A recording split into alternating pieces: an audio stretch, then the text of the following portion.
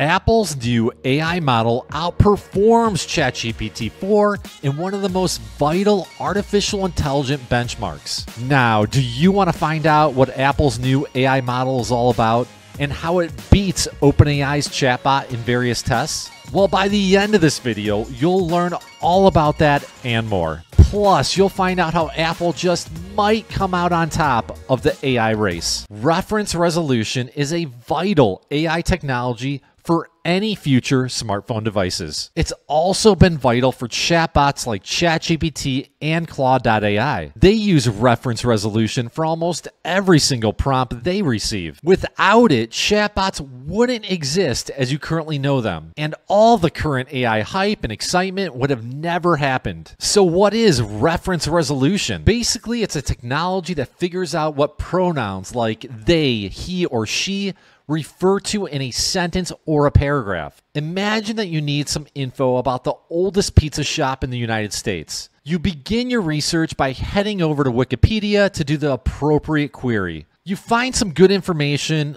upload the contents of the wiki to ChatGPT, and start asking the chatbot questions about the Wikipedia article. You first ask the OpenAI chatbot something like, "Who is the current owner of the shop?" ChatGPT scans the Wikipedia text, finds the answer, and replies with the owner's name, John Brescia. You then ask a follow-up question. How long has he owned the pizza shop for? And this is where reference resolution comes in. ChatGPT has to figure out who he is within the prompt it's referring to. That is, how long has he owned the pizza shop for? Now, humans can figure out who he refers to with common sense. You or I know that he refers to the owner, John Brescia. But AI needs reference resolution to do this, a technology that probabilistically determines what a pronoun refers to within uploaded text or within the prompts themselves. Your ordinary chatbots like Gemini, Llama, ChatGPT, and Claude.ai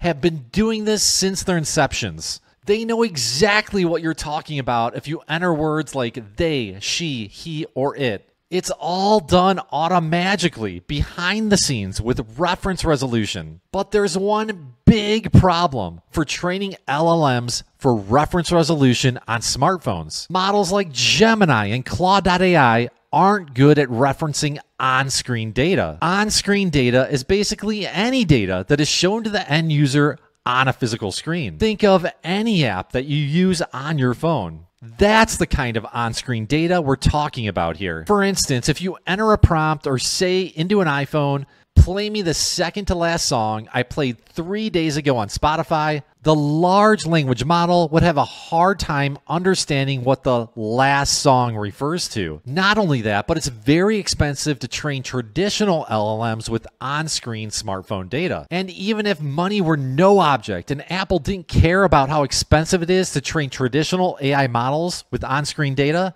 the model would still have to live in the cloud. It would simply be too big to live on your phone. Most well-known models like ChatGPT are a terabyte more in size and grow in size with each release. They're not practical to have on your smartphone's hard drive. So in order to use these traditional AI models from a smartphone, an internet request is needed. Every single prompt you enter on your phone would have to be sent to the cloud for an answer. Let's go back to the Spotify example. Imagine asking a future AI Siri, "Play me the second to last song I played 3 days ago on Spotify." Then imagine the internet being a little bit slow and it taking 5 seconds for Siri to respond to your command. This would be a terrible experience for you, the end user. And after that bad experience, there's a good chance you'd stop using the AI assistant altogether. So there has to be a better way, right? Well, there is. And it even outperforms ChatGPT. It's called Realm, which is a reference resolution as a language model. Instead of training a traditional LLM like GPT for months and months and hundreds of millions of dollars in compute time, Realm takes a much smaller and smarter approach to train its AI. It does this in a two-step process. First, Realm uses a language model. Notice I'm not using the words large in front of language model. It's small and used to summarize on-screen data into simple sentences. It then feeds those simple sentences into a larger language model in order to train it. So if your note-taking app had your to-do list of go grocery shopping, hit the gym to get buff, buy flowers for the wifey, Realm would first parse all of that image data into text and feed it to a larger model to train. This is not how traditional models like GPT-4 are trained. They are trained by getting batches and batches of data stuffed into them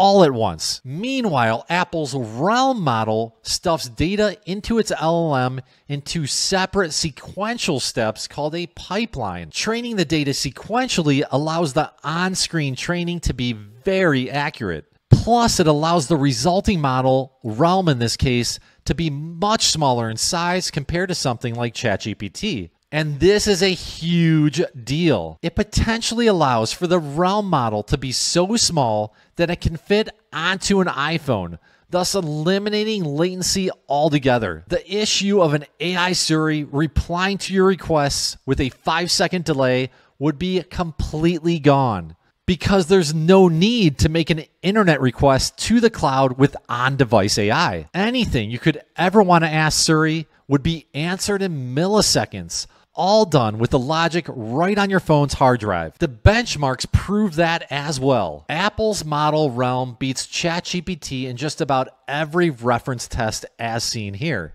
And in some metrics like synthetic data, it blows OpenAI's chatbot out of the water. So the next time that you hear Apple and Tim Cook are falling behind in the AI space, just remember, Apple is working on their own AI, and it might be way better than any AI you've used to this point. We'll just have to wait and see. That's it for tonight. If you want to learn more about Apple and AI, check out my other vid, Apple Siri Transformed. And if you found this video interesting, please subscribe to this YouTube channel and my free AI email newsletter at fry-ai.com/subscribe. Have a great night. This is Ryan signing out. Take care.